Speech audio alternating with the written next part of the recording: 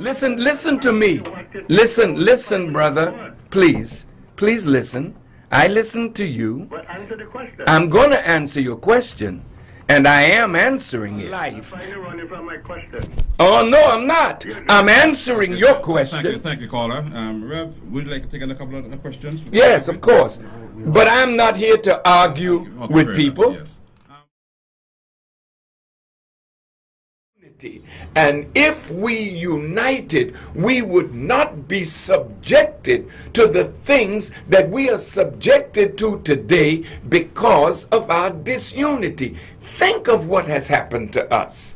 How many of you are Christian? Practically the whole island. But Christ was not divided. So if you are divided into all of these denominations and one denomination thinking I'm better than the other, then there is no division, no unity. We're divided light against dark, educated against non-educated, privileged against non-privileged, rich against poor. So all of these are mechanisms of white supremacy that disallow us to develop that most powerful of weapons, our unity. So once we unite, the Caribbean can become one of the powerful nations in the world. If you look at what is under our feet, the riches of our mineral strength, the riches of our ability to provide agricultural products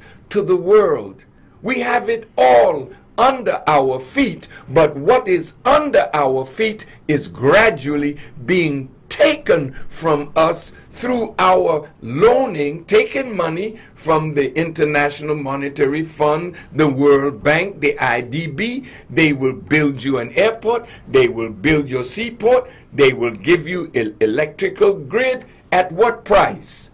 And at the end of the day, when you have to devalue your dollar and then sell things at a higher price where the indigenous Antiguans and Barbudans have to pay. And believe me, the people are hurting. Our unity in the Caribbean will resolve that. And instead of going, if you go to the supermarket, get the butter. Where is it from? It's from New Zealand. It's from Australia. This is from England. The other is from America. What is it saying? That we are still feeding the economies of those that subjugated us. These islands built London, Manchester, Paris.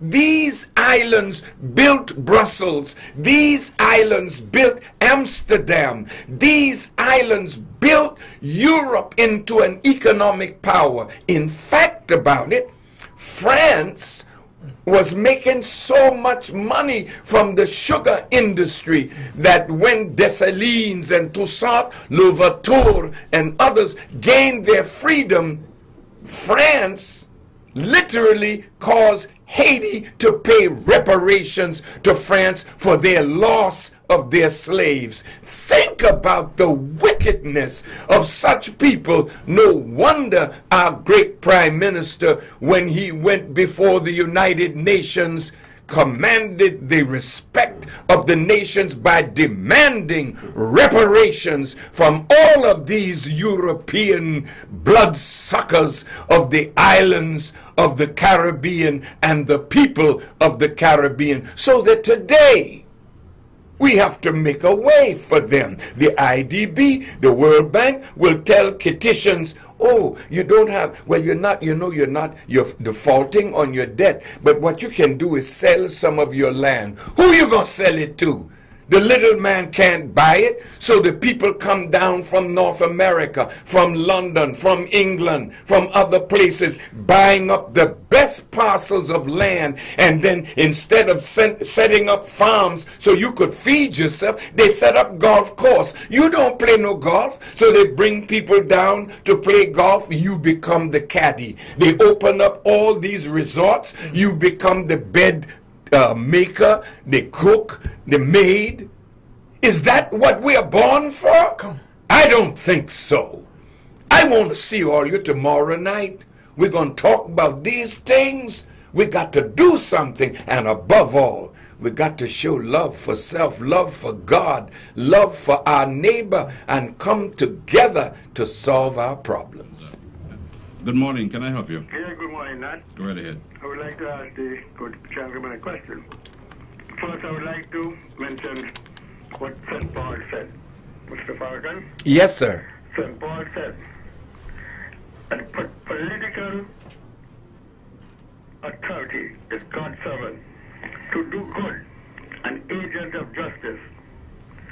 Government is not the end of itself, but is to be a servant to bring a greater peace and justice for the good to humanity. You know that? Yes, sir, I do. This question I want to put to you. I heard you mention the Prime Minister gave you a nice car and pin. How would you describe the Prime Minister, the Honorable Baldwin Spencer, to tell the nation to chop up people and it's all right? To do what? And chop up people and nothing wrong with that. How would you describe that? Well, yes, let me say this. You know, the Bible teaches you also that Satan deceived. Listen to me. Listen, brother. Please listen. I listen to you. But answer the question. I'm going to answer your question, and I am answering it. You said that political powers is not an end of itself. Correct. But politicians must work for the greater good to bring justice in the earth. Correct. So tell me, why is there so much injustice in the earth if the politicians have done what you said, Paul said, they should do? They have not done it because they have been deceived and conquered by Satan.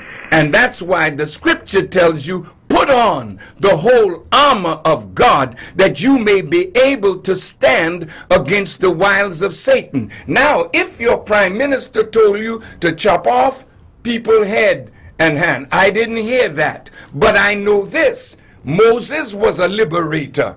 And Moses told them an eye for an eye and a tooth for a tooth. And when the soldiers came to arrest Jesus, and Peter took out a sword and chopped off the man's ear, Jesus told Peter, sheathe your sword, for those who live by the sword will die by that same sword. And these warmongers that call themselves politicians have put the earth in a position that the great war of Armageddon is about to take place. In fact, it has already started, and that's why America has come into the Caribbean. You have a general for the Eastern Caribbean and an American general for the Western Caribbean, and they're taking people that used to walk the street with a little stick as a bobby, like the British. Now they're armed with bulletproof vests, machine gun, sawed-off shotgun, tasers, pepper spray. So we're not dealing, listen to me, we're not dealing with people now that... God sent him to rule. You know that. Send who to rule? King, governor, God placed them to manage us. Are they doing it? That is why I'm asking if he thinks he's right to say it. Well, I see, he like you, he like us, are victims of the world. But he's supposed to say sorry. Moses said, eye for an eye, tooth for a tooth, and a life for a life. I'm trying to run it from my question. Oh, no, I'm not. I'm answering your question. Thank you, caller. Rev, would you like to take a couple of questions? Yes, of course. But I'm not here to argue with people. Yes. You did mention earlier the Trayvon Martin situation. And of course, it's very sad. Okay. To those of us, you know, what has transpired there in Florida, I think it is. From your perspective as the Nation of Islam, will there be anything that you'll be doing to assist the family?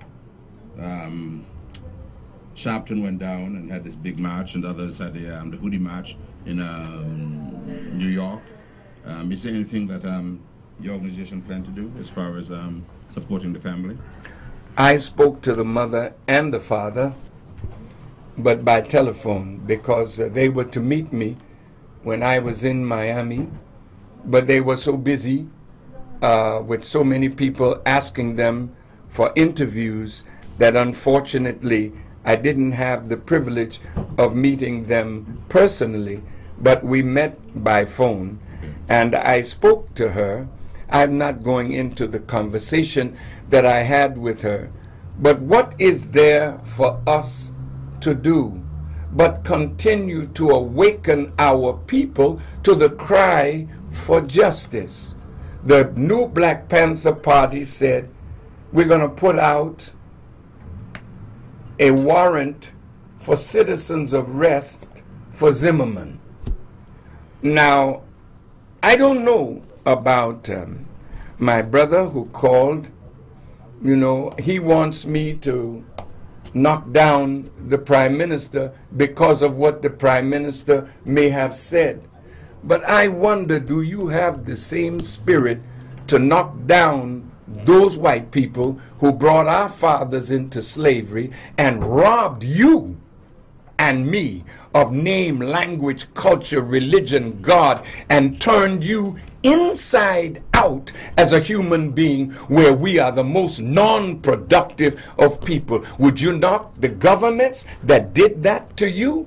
Now, you want to knock your prime minister who want to chop off a head. I didn't hear him say that, but I'm not going to argue with that, because one day when people rob, when people kill, when people rape, and people destroy other people, the law that is the law of God is that a life should be taken for a life. I don't see no way that we should put people in prison and keep on feeding them with the taxpayers' dollar when they have committed heinous crimes. However, God in his mercy says that all of us can be redeemed. All of us can be reconciled again to God. But if we fail to reconcile, then what? I close for my brother that called and for all of you that listen. If you are expecting the return of Jesus Christ, and you are, then the scripture says when he returns, he's not coming back to preach. He comes back with a sword in his hand, and the sword is dripping with blood. And it must be the blood of the wicked, and the blood of the unjust, and the blood of rulers who rule with injustice. And I hope that you and I will be alive on the return of Christ and are on the right side of his sword. I just want to ask it as a formality and to get it out of the way, because I don't want to entertain such questions anymore. Are you racist and are you anti-Semitic? I'm coming to you too, Nomzamo Mandela, with that question, and I'll tell you why. I'll motivate later on in the show. No, I don't consider myself either a racist or an anti-Semite. To be a racist, one would have to have an inordinate love of self, but to put others at a disadvantage for the advantage of self. Now, when a person plays a violin and they play it well, they're called a violinist. When a person is an artist and does their art well, they call them an artist. And when one is a chemist or a physicist or a biologist, the IST on the end of that word means they are completely dedicated, committed, and proficient in that science or that art. To call me a racist would mean that I am dedicated to the uplift of my people, which I am, but not to the point where I would deprive another human being of their God-given right of freedom, justice, and equality. I definitely am not anti-Semitic. I do not hate Jewish people. I have great respect and admiration for them, but I am critical of aspects of their behavior in the relationship between blacks and Jews. And because of their sensitivity, having suffered so much in so many different countries, under so many different kinds of leaders, they're very sensitive to criticism. And when you criticize, they take that to mean you are anti-Semitic. You seemed to say, Minister Farrakhan, that there is a relationship between crime and poverty, and it doesn't seem like the two were being adequately addressed in South Africa, to your observation. First, I would like to say that politics without economics is symbol without substance. And although Mrs. Mandela promised the people legitimate promises, and the ANC made these promises, they made these promises because promises were made to the ANC that if a peaceful transition could be met, there would be benefits. Unfortunately, these benefits never came. So now what is happening is, little by little, the joy of the South African people over the election of their first black president is gradually being eroded. No one can tell me that the police force in Johannesburg is incapable of stopping crime in the downtown section of Johannesburg. I would not believe that. Now, if you look at the crime, and you look at the fact that this crime did not exist in the numbers in which it exists now prior to the advent of a black government, then what is the underlying message that is being sent here? First of all, I would like to come to what Mrs. Mandela was saying.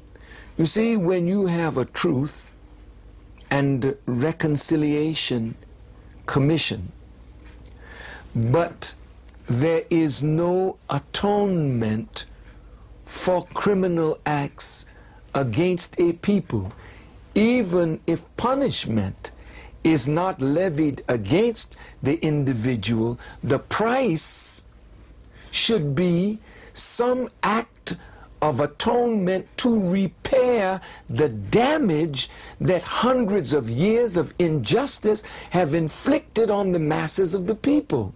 So if you have a Truth and Reconciliation Commission, people who have been horrendous in their deprivation of human rights of the blacks of South Africa can say, I'm sorry, and get away with it.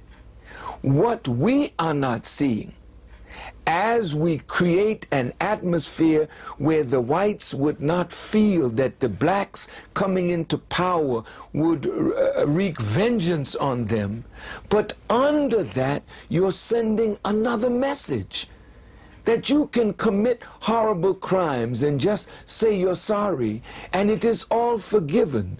So surely the man that is a mugger or a thief in the street, or even a murderer, well, maybe I can get away with this if those who have committed larger crimes can come before a commission and confess and get away with it. Well, so in a sense, you're undermining the very principle upon which jurisprudence is based.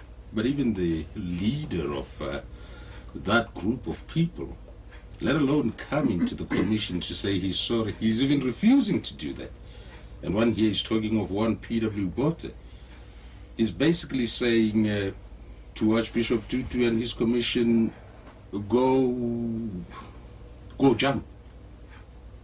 Well, it is unfortunate that what you have, from what I'm able to see, is poverty that had hope in it because of the emergence of the ANC and President Mandela.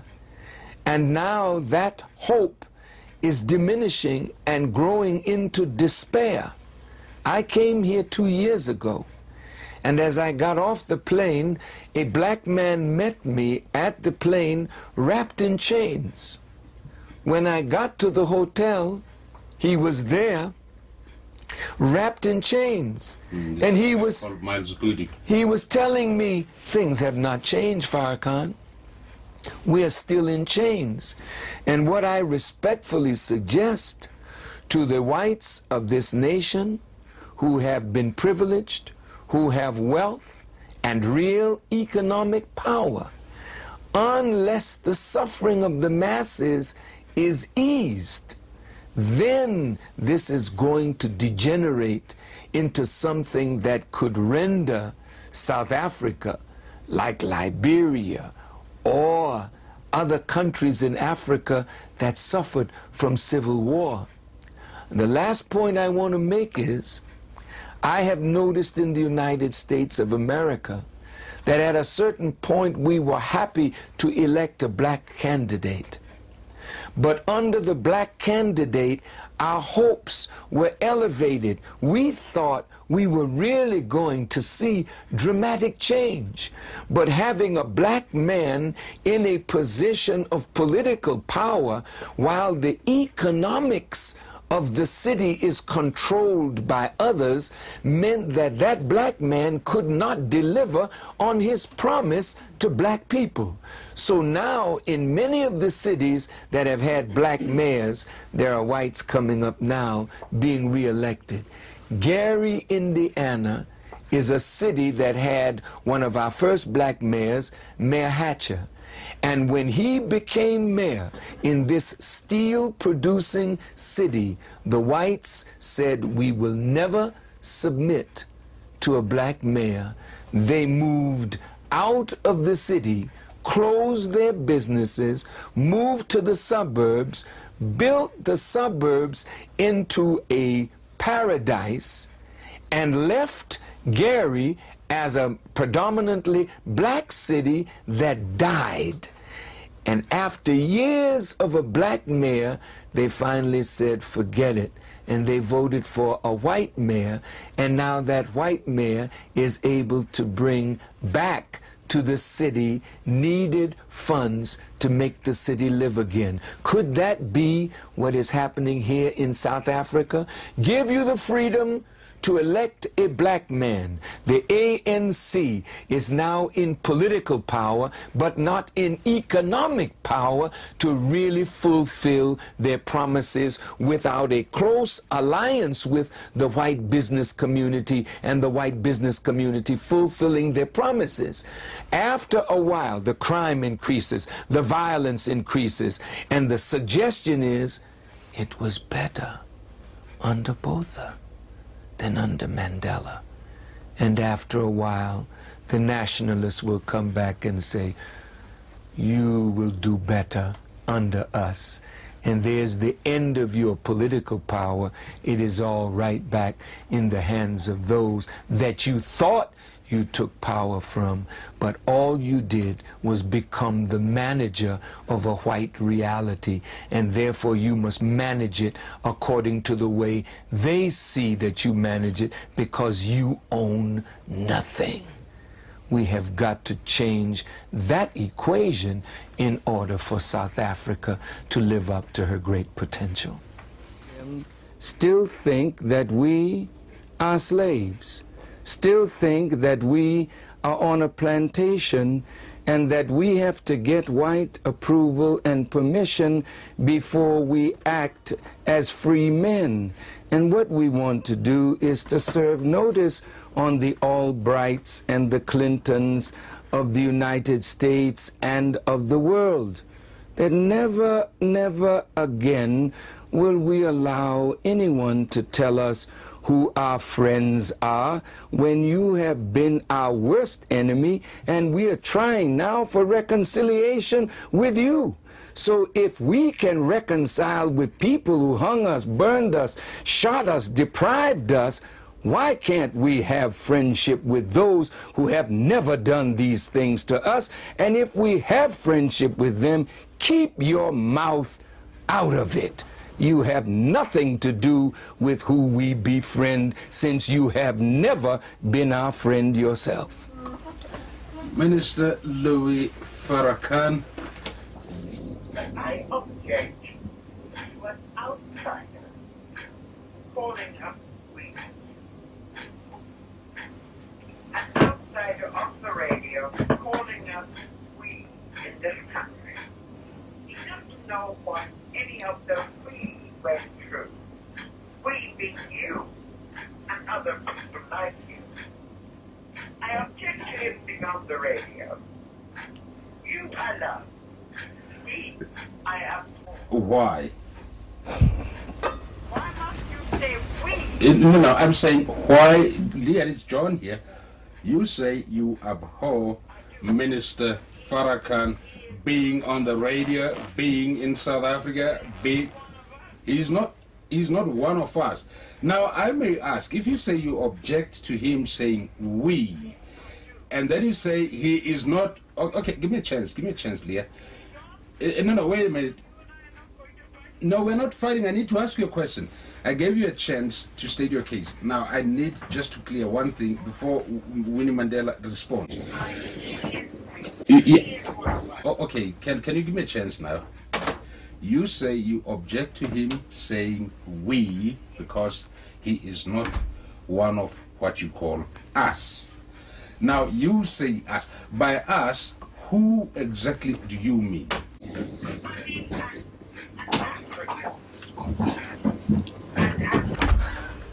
I see. And may I you respond? say Minister Farrakhan is not an African? May I please respond? Yes, please. Oh, okay.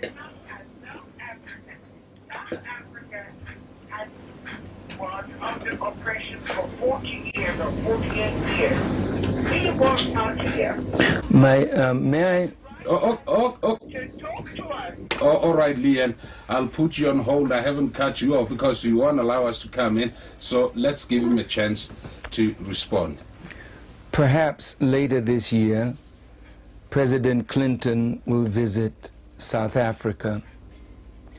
And maybe President Clinton, as an outsider, might give some counsel or advice to move the economy forward, to lessen the tension in the society, and identify with the problems of South Africa, since America has similar racial problems. And in identifying with suffering, you can say we. If you are a woman and you had a baby, and I were a woman and I had a baby in America, and I identified with the pain of your childbirth because I understood that pain, I'm very qualified to say we. John Fitzgerald Kennedy stood in Berlin and said these words, Ich bin ein Berliner. He identified with Berlin because of the separation of a wall that divided them. He wanted to identify with those people of Berlin. He's applauded for that. Now, my dear, you are an African. How long? Where did you come from? Did you come?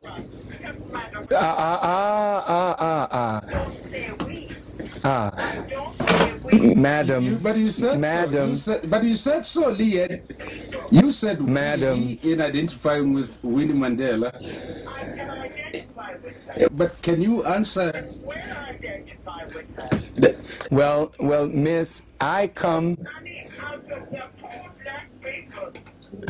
I think we are bringing the standard of the debate much lower. But I would like to respond, because in the United States of America, we had our own system of apartheid called Jim Crow.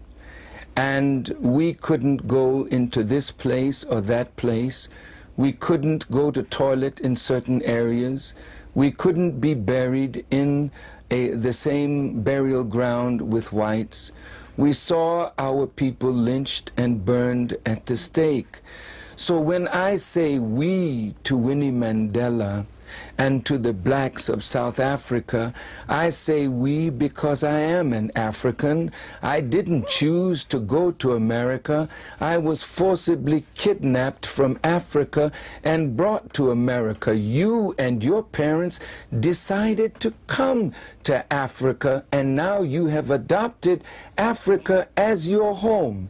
I never left Africa as a home, and even though I live in America, I identify with the suffering of my people in Africa. So I'm more qualified, my dear, to say we to Winnie than you are, because you yourself have never suffered like Winnie.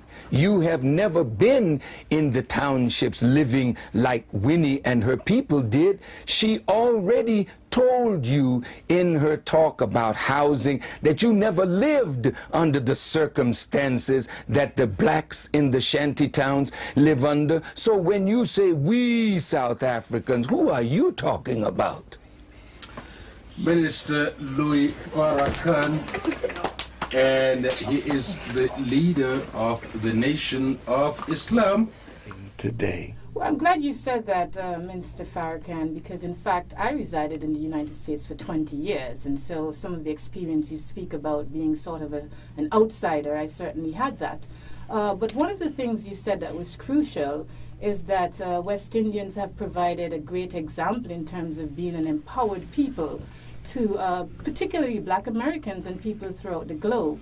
So one of the things I wanted to find out is, obviously you're here for a forum on the power of Caribbean unity and Black economics. And, you know, the thought came to mind, why is it that we need this sort of revival or reminder at this time as a country, as a region, who has provided such inspiration to the rest of the world? That's a beautiful question. We in America have gained so much from the presence of Marcus Mosiah Garvey, Edward Blyden, from Padmore, C.L.R. James. All of these men inspired us. And of course, Mr. Garvey inspired Kwame Nkrumah. So when you go to Ghana, you see Black Star Square, and the Black Star is in the flag of the Ghanaian people as a tribute to Marcus Mosiah Garvey.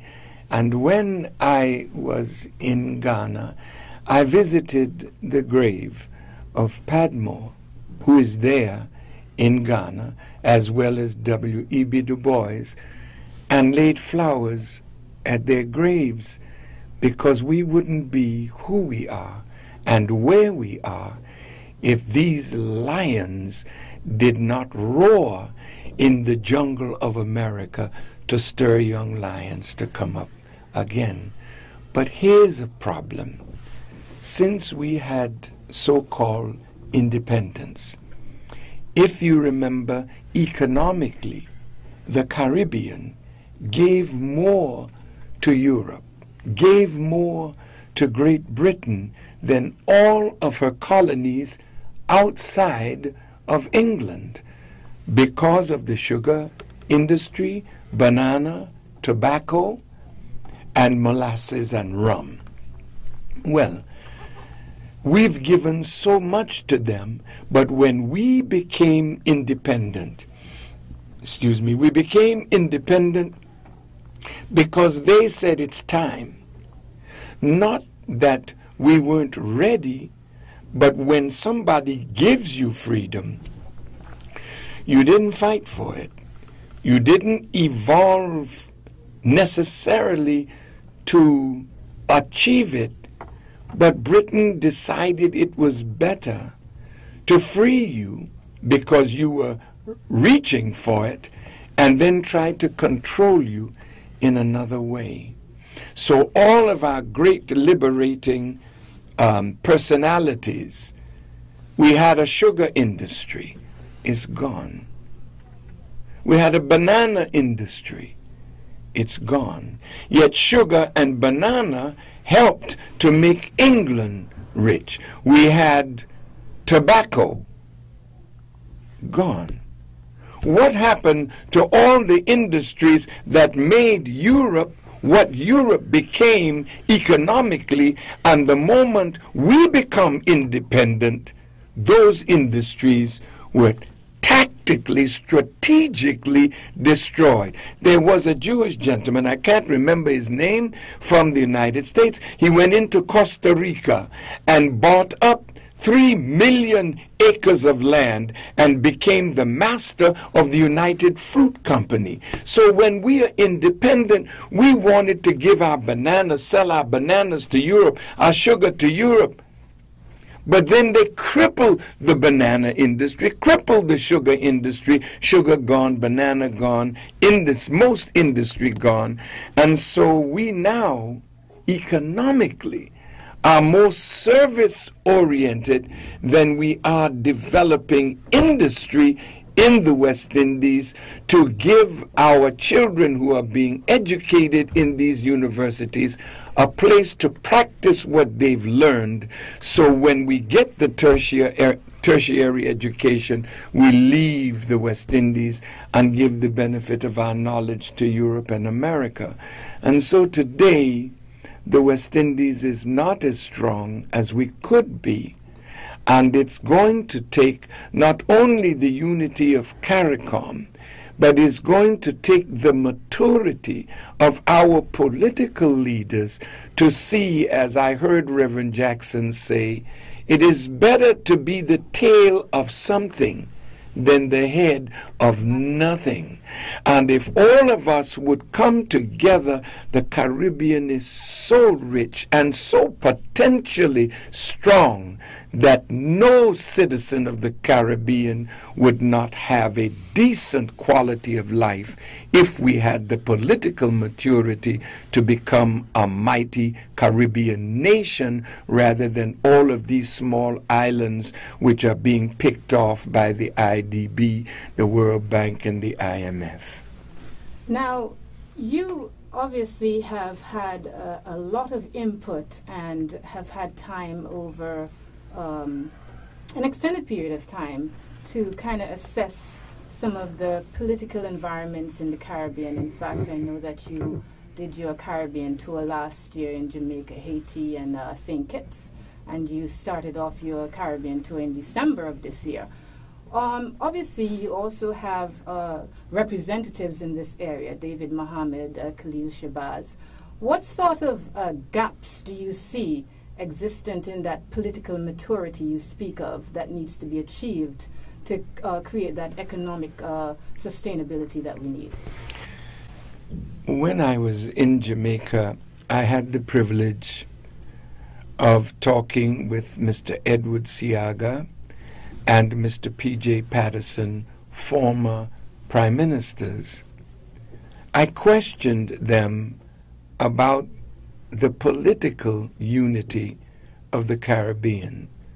Mr. Edward Seaga said he didn't think it would ever happen. Mr. P.J. Patterson thought maybe in the future. I talked to Dudley Thompson.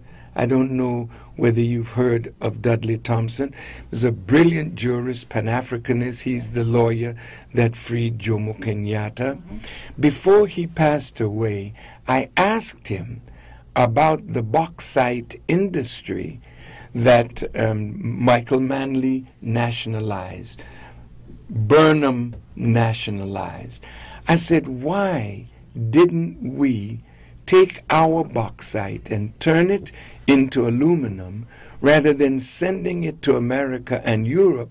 They turn our bauxite into aluminum and send it back to us. He said, well, we had a problem with energy. We had the bauxite, but we didn't have the energy. The energy was in Trinidad, but we couldn't get the kind of cooperation economically with Trinidad so that Trinidad could supply Jamaica with energy that could have taken the bauxite from Burnham to Jamaica and then turn it into aluminum, send it back to America at a price that could strengthen us economically. But that is an issue that occurs right there in the U.S. among large enterprises. But we'll have more discussion on that after the break. Right? But coming back to the Caribbean, yes, please, you know, when I said that bauxite could have been made into aluminum here, what is happening in the Caribbean is we're losing farming, agriculture. Most of the islands are very rich in terms of the land to be able to farm. But what I'm finding is that we have more food coming in from the outside to satisfy our needs than what we're growing in the Caribbean to satisfy needs.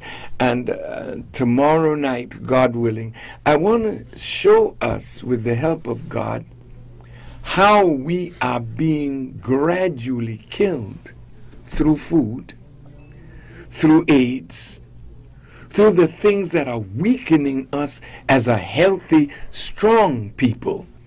And because you have your mouth in the kitchen of your former colonial master, and now they're coming into Jamaica and the Caribbean with all these, but we are not checking to see, is it really what you're telling me it is, or are you infecting us with something that will limit our lifespan on this earth so you can take the Caribbean again as your possession, and we are left here as the servants of our European and American masters, and our women used to give pleasure to the degeneracy of the culture of America.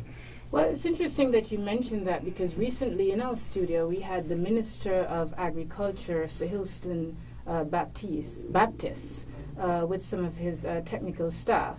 And obviously Antigua is very heavily concentrated on giving more vibrance and resurgence to its agricultural industry. Mm-hmm. In fact, one of the things we have discussed recently is the need to focus more intensely on moving agriculture from the primary to the secondary stage, where we can actually have value-added products, etc. So this leads me to the question. Have you had, I know you just arrived on island, but have you had, or do you have intentions to meet with these key stakeholders during your visit on island? I met with Prime Minister this morning, and I asked if I could meet with the Minister of Agriculture. Unfortunately, he's out of the country right now, but we talked about agriculture, and I was very proud of what he said that Antigua was doing agriculturally. The Chinese have been very helpful. I saw the new medical school and medical institution that they built, and I asked him, I was talking with one of the policemen that has been shepherding me since I've been here, and I saw land as we were traveling, and I said, this land looked like it could be turned into agriculture. He said, yes, but we don't have sufficient water. So I asked about the aquifer system, and I asked about desalination, and I found that the desalination is low. It is not as up to date as it could be, and the aquifer system. So I asked if he would ask the Chinese if they're help us with this by upgrading the desalination plant and upgrading the aquifer system so that little people in Antigua could look at their land and start creating food and agriculture so that we can supply the hotels and we can supply our own people with a lot of their food needs without bringing food from so far away that has been salted and chemically treated so that it looks good in the supermarket, but we are the ones that are suffering from high blood pressure, diabetes, all forms of cancer, and an AIDS pandemic that is sweeping Africa, Black America, and the Caribbean. Well, food sovereignty throughout the globe is crucial. And as I have studied what these islands produce, our unity would allow us to take the richness of our mineral strength and the products that we produce agriculturally to lift the standard of living of every single citizen of the Caribbean. We are nearly 40 million people in the whole of the Caribbean, but because we are so divided, Europe and America can dictate terms to us that demean us in our desire for true liberation. So I'm here to say to us, Elijah Muhammad, my teacher, said to us that our unity is more powerful than a hydrogen or atomic weapon. And if you see the fear that is in America and Europe over Iran's possibility of having a nuclear weapon, fear in Pakistan because they have nuclear weapons, then what kind of fear would generate in those who dictate to us? If we were unified, we could hold that off and hold them responsible for repairing the damage that their colonialism and their enslavement of Africans in the Western Hemisphere has caused. And so when your Prime Minister was before the United Nations talking about reparations, well, it was Frederick Douglass who said that power concedes nothing without a demand, and you will never get what you demand unless you have the power to back up your demand. And the power will come from our unity, and then, I tell you, the future of the Caribbean is great. I close that question with this from Elijah Muhammad. He said that in the 50s, the British wanted to unite all of their colonial possessions in the West Indies into a federation that would make it easier for them to control and to secure more economic strength. Mr. Williams in Trinidad, Mr. Norman Manley in Jamaica, they wanted to make a federation. We were too immature. In Africa today, Gaddafi suffered, spent billions of dollars trying to promote what Kwame Nkrumah, under the guidance of Mosiah Garvey, brought, which was the United States of Africa, and all of his work to unite 53 countries in Africa. But we all want to be president. We all want to live in the mansion of our former colonial master. But if Africa united, nobody could dictate to Africa and rob Africa of her material strength. And it's the same in the Caribbean. We must seek not only economic unity, but political and spiritual unity as well. As we look at Obama, election is in November. How do you describe President Obama's presidency? First, one of the most beautiful men that I've had the joy in my life of seeing. His campaign for the presidency his articulation of his vision inspired not just black people, white people, Hispanic people in America. He inspired Gentiles and Jews and Muslims, and he inspired the Caribbean. He inspired Central and South America. He inspired Africa. He inspired Europe, because the whole world is looking at America and wondering who will change America's foreign policy and make it more humane to third world peoples. And that hope we had in Barack Obama. And that beautiful young man, a constitutional lawyer, did something for us that no matter what he has not done, what he has done is to show little black children all over the world, particularly in America, that we don't have to be rappers. We don't have to be singers of song and givers of mirth to those who oppress us. We don't have to be dancers and football players and basketball players. We can be that, but we also can rule mighty nations. That's the good. But once he got into office, he surrounded himself with people from the world, from Goldman Sachs. And these business people, bankers, came in and inspired him to take out this, stimulus package of nearly $700 billion, none of which came down to the masses of the people. It bailed out the banks.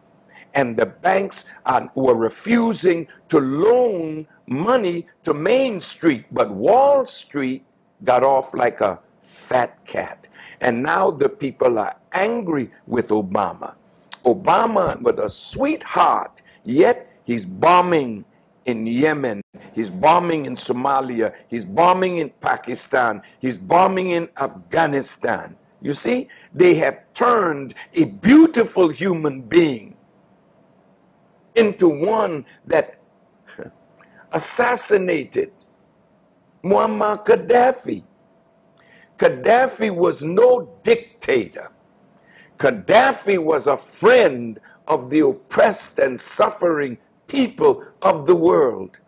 Gaddafi set up a $70 billion African Development Bank. Gaddafi helped Africa with 300 million and the African nations 100 million to put up a $500 million satellite, that all the calls that we made to Africa would have to go through Europe. So at the end of a year, Europe benefited $500 million from what we do. So Gaddafi helped put a satellite up. We go direct now. That 500 million stays in Africa. He was going to set up a Caribbean Development Bank. And in St. Kitts was to be the headquarters of that bank. And he was going to put $1 billion in that bank. When I was in St. Kitts, I asked the most honorable Denzel Douglas, is that true that you were going to have a bank here and he was going to put $1 billion in that bank? He said, yes.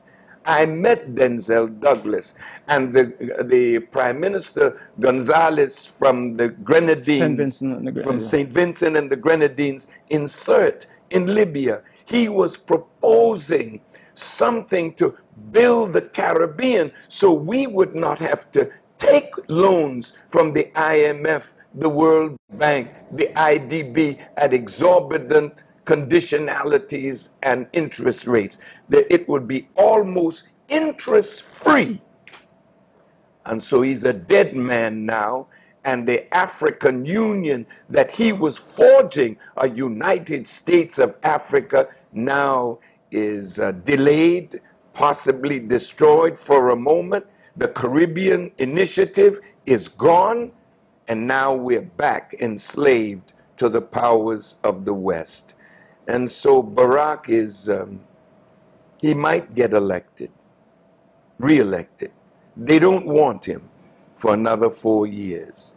The media has built up a hate campaign against that man, and now there are more guns being sold right now in advance of the election, more bullets being sold, so that the gun manufacturers, the request for guns is beyond their capacity right now to produce the weapons. People are going into gun shops, not buying little packages of bullets for target practice. They're buying cases of weapons because they feel that Barack Obama will destroy the Second Amendment of the Constitution and the citizens' right to bear arms.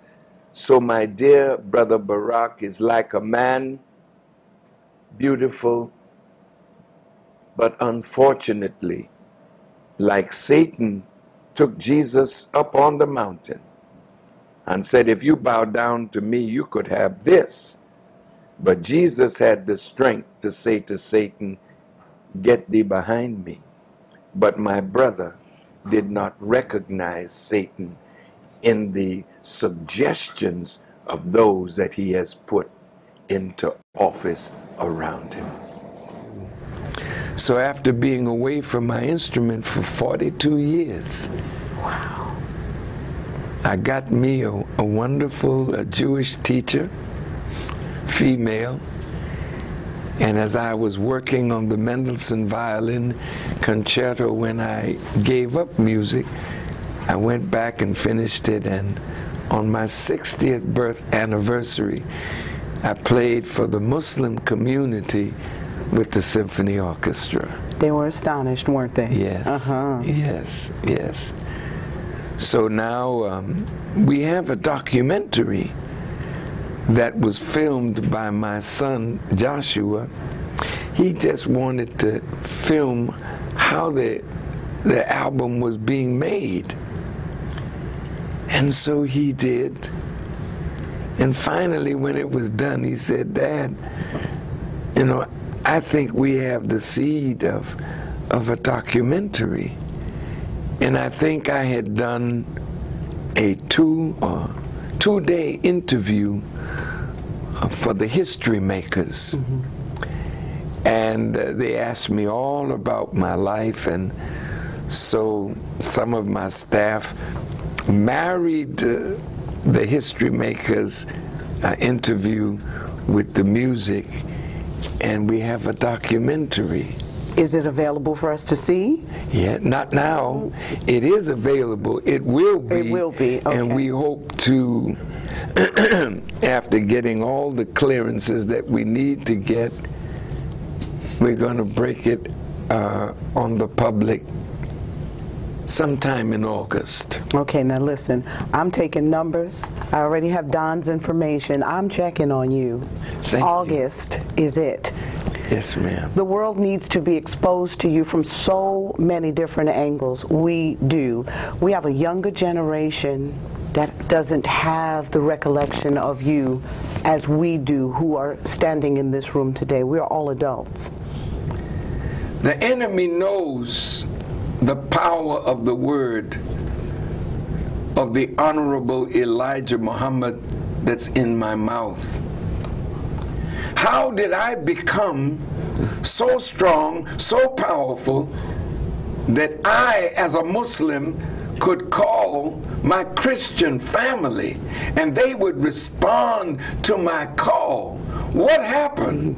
It's because in '83, at the 20th anniversary of the March on Washington, I spoke on the Mall. They only gave me 1 minute, but I took 6. And the Washington Post said that my talk in 6 minutes equaled the talk that Dr. King made 20 years before, because he was not supposed to be the principal speaker, but after he spoke, he became the principal 20 years later, that happened with Louis Farrakhan. I went out, the thousands that were there, when I said Assalamu alaikum, they said Wa alaikum salam. So they already knew the greetings. So what did the enemy do? How did I become that popular? Because when I stood up for Reverend Jackson, when he wanted to be president of the United States, and he said to a reporter off the record and used the term Jaime Town, referring to the Jewish influence in the city of New York.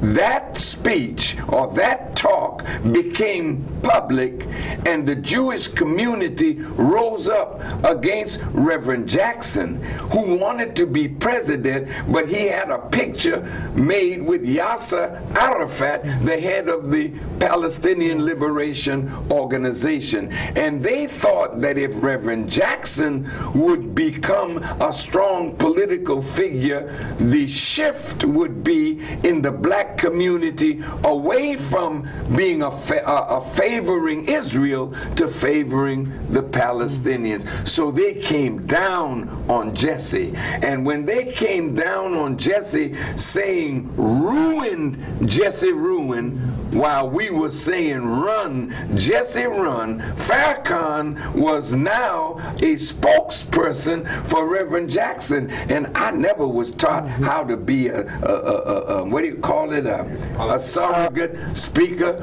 for my brother. You know, I'm not a politician. I don't care nothing about being politically correct. I just tell it like it is. And I got in trouble, and they said that I said Judaism was a gutter religion. That's what got me in trouble with the Jews. So they started picketing me in cities. When I went to California, 20,000 people showed up at the forum, and they were outside saying, who do you want? Farrakhan. How do you want him? Dead. They showed up in Madison Square Garden. But by this time, the minister was rocking the country because none of these white folks could defeat me in argument. So all the TV stations, go back and look at your brother being interviewed by the brightest white minds. Oh, I've seen it. And none of them could handle me. So then they decided to kill me. Not physically at that time, but take him out of the public eye. That's why you haven't heard my voice, because they refuse now to interview me. Yes, I was banned. Now in 2007, I had a 14-hour operation, and surely they thought I was going to die. Some of us thought that too. But I came out of that operation. I sent for Steve Harvey. I said, Steve, I was 12 hours from going under the knife. I said, Steve, Savior's Day is next month, and I want you to tell the people to meet me in Detroit for our Savior's Day convention. Steve looked at me. What? This man about to go under the knife, and he ain't telling me about his operation. He telling me about Savior's Day. Sure enough, the people. I was in Detroit. For Savior's Day. For Savior's Day. Amen. Tavis was there. Cornel West was there. My cousin Cicely Tyson was there. Everybody wanted to see, is the boy able? Is he alive? Or what's going on? They saw that you still had it. Oh, Lord. You still had it. See, then Bashir of ABC came. Don Lemon of CNN came. It's the first time now I'm on television like that in years. And Don kept saying, are you sure? Come on, Farrakhan. Are you really sure you've been sick or you've been faking? Come on now. You sound so strong. See, they were shocked. They sent them out to test me to see whether this is the same Farrakhan that was kicking their behind in these interviews. Excuse my expression. But they found out, oh, he's back. We got to leave him alone. Now, when I decided we're going to do the 20th anniversary of the March on Washington, but we're going to invite the indigenous people of America, the native people, to join us because they've got serious gripes. The Latino family to join us. They got serious right. Women to join us. But we are at the cornerstone. I want to say this and then we can go on to the next question. You know, I hear some of the presidential people saying, yes, yes, yes, Black lives matter, but all lives matter, which is true. But let me say something to all of you who want to change language, because you know how when you change language, you change a lot of direction when language changes. Black lives matter. And if you say all lives matter, no lives matter if black lives don't matter, because all your lives came from the black man and the black woman. Let's get it clear and don't get it twisted. All right, let's do that. So when we say the invitation is open to our indigenous brothers and sisters, we have to make that clear. Now, will we invite Indian? Will we invite Mexican? Are we opening it to all people? Yeah, I went to a conference in Washington. I was invited to speak. The Indian youth, there were approximately 1,800 of them gathered in Washington. They met with President Obama and Mrs. Obama at the White House the day before. But I understand that some of the tribes that were present that were not recognized by the government, they were not allowed to be there. But when we spoke, those tribes, there were 200 or more tribes represented from 42 states. And when the minister spoke, well, I'll put it like this. When I finished, they all wanted to rush me. Their chiefs were sitting down in a roundtable discussion, but they said they heard the chief. And this wasn't Sitting Bull, but he was present. This wasn't Cochise, but he was present. This wasn't Geronimo, but he was present. And I challenged them. You are descendants of great warriors. What has happened to you that now you have 56.1 million acres of land worth 1.5 trillion with the mineral wealth that's under your foot, and all that land is in trust to a government that you can't trust. We got to free the land. So now they're on board.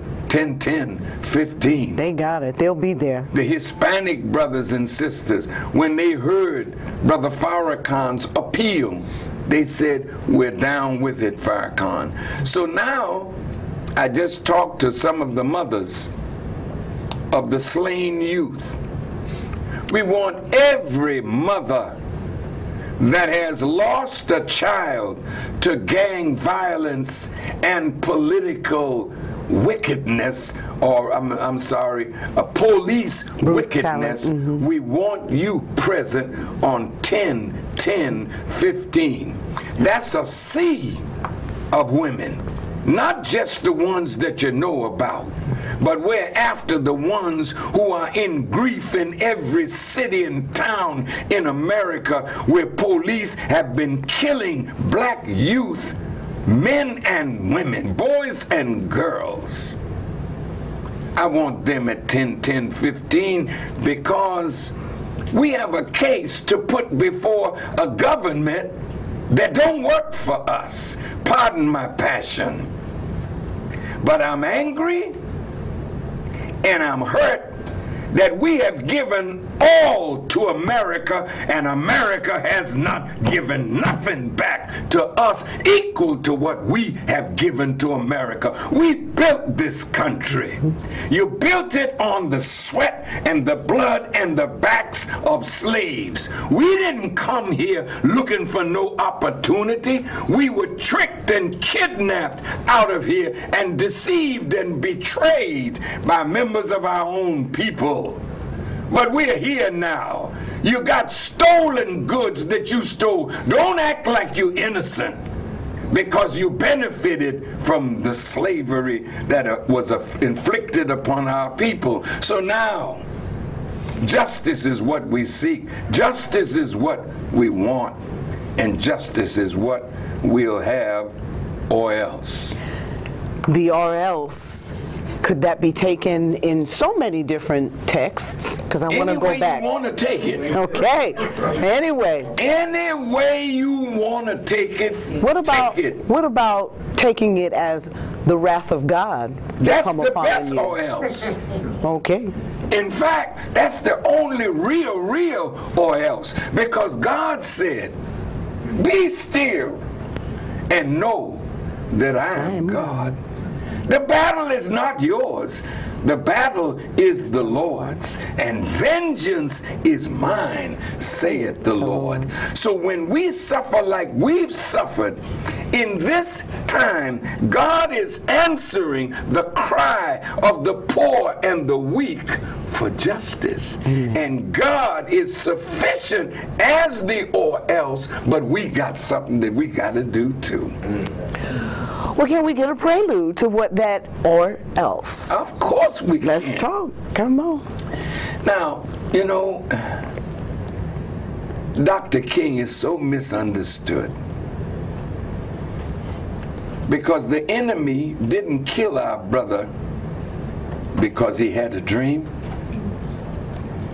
They killed our brother because he woke up from the dream and found the dream to be a nightmare. We have his direct words saying that. I read that. And then, on the last night of our brother's life, at Mason Temple in Memphis, he started talking about land. How America gave millions of acres of lands to white immigrants from the Alsace region of France and Eastern Europe. This is after they promised us 40 acres and a mule. Congress passed the Homestead Act, and white folk got land. So the immigrants came into America. They got land, they got money, they got loans, they got the instruments to build on that land, farming. They did it for white folk. And Dr. King, may God always be pleased with that man. He said, some of you say that we should pull ourselves up by our own bootstraps. He's knocking on white folks' doors now. And he says to America, that's like telling a man that's been in prison unjustly, and you let him out, but you give him nothing. He doesn't even have enough money to make a meal for himself. Then you tell us, pull ourselves up by our own bootstraps, and we don't even have shoes. So this is mockery. This is what Dr. King is saying. This is the night before he's dying. He knows that he's in the valley of the shadow of death. He feels it. And he's talking to us on that night.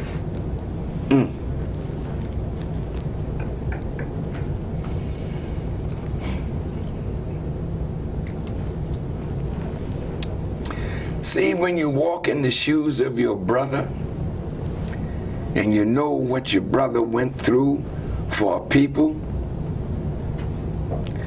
when Dr. King made that speech about the war in Vietnam, and you're trying to tell me that nonviolence is what I should preach to my people, and yet you prosecuting a war, killing people in Vietnam.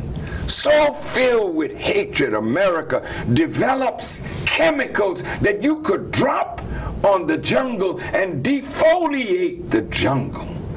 And you put our soldiers in harm's way, and when they came back victimized by, there was nobody to look out for the soldier. You are wicked government. You lied in the Tonkin Gulf situation to get us into the war in Vietnam. 500,000 American soldiers, 56,000 dead, and the majority of the dead were the black and the brown and the poor white.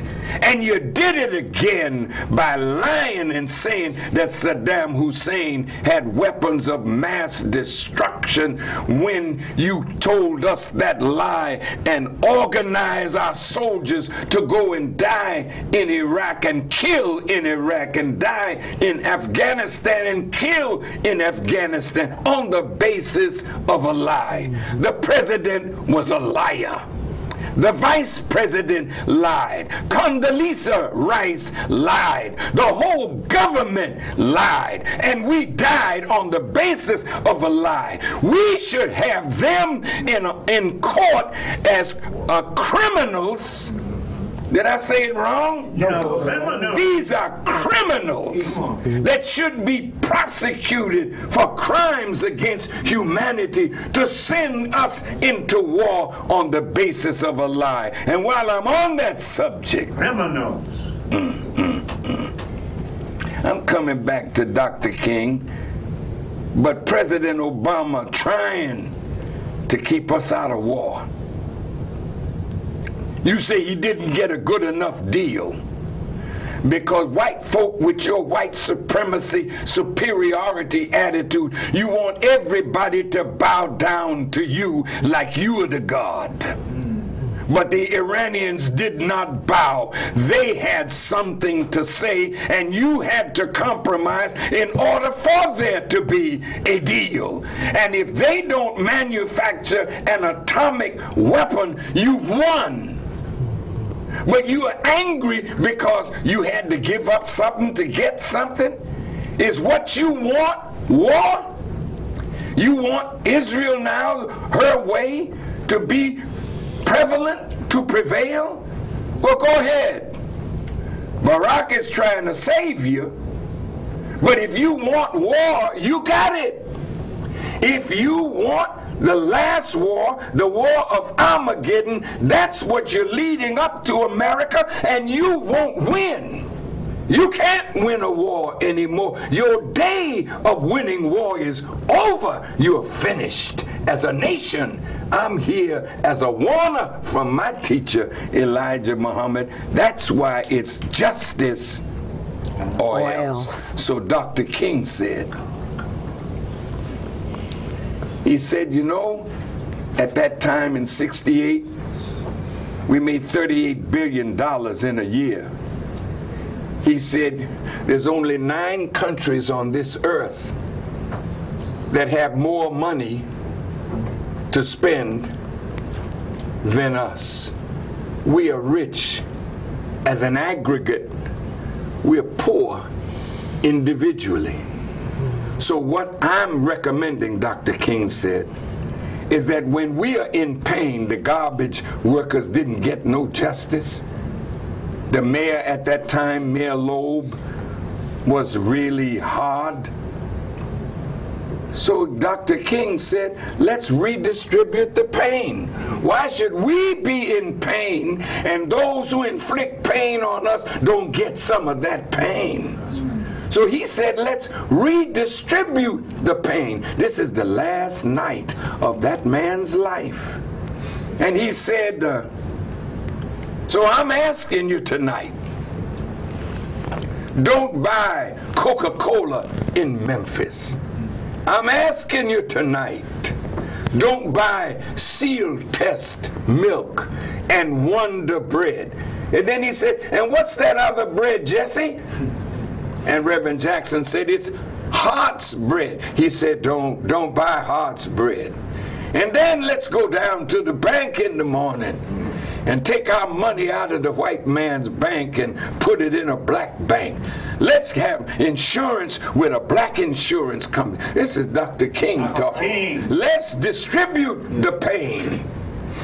And I read recently, I didn't know this, but I'm asking people, we got to redistribute the pain. And after the march or the gathering on 10/10/15, the month after, on the day after Thanksgiving, what's that day called? Black Friday. Black Friday. Oh, well, Black Friday should be a Black Friday then. We don't go and spend our money, distribute the pain. They build their whole year on our consumer spending during the so-called Christmas.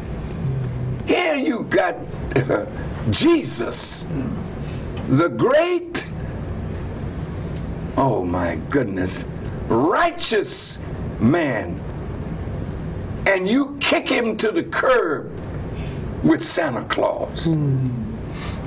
A mythical white man. And run up credit card What you say? For our families, yes. See, you don't have it, so you want to show white people that you're going to give something to your children?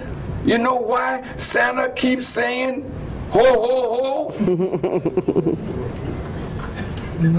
The businessman is saying, ha, ha, ha, because Santa said, ho, ho, ho.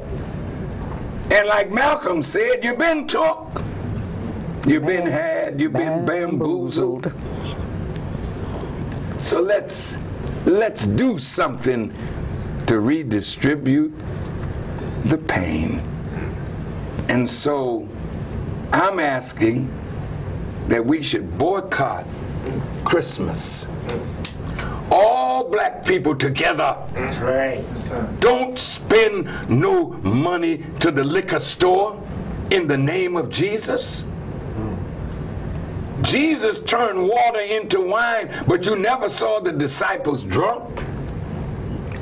So you make white folk rich with your silliness, drunken in his name. Did you know that Constantine, when he became Caesar, he was a pagan, he was a heathen. Then he accepted Christianity, and he wanted to marry the worship of the sun to the belief that Jesus was the Son of God.